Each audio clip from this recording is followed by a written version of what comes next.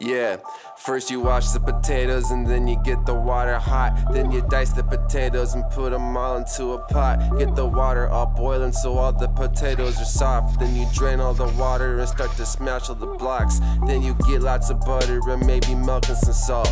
Then you stir the potatoes until they're good enough to eat. It's so easy to clean up and then to make mashed potatoes. That's why I make my own mashed potatoes every week. Mashed potatoes, mashed potatoes, mashed potatoes, mashed potatoes and gravy. Mashed potatoes, mashed potatoes, mashed potatoes, mashed potatoes and gravy. Catch me at Thanksgiving making mashed potatoes.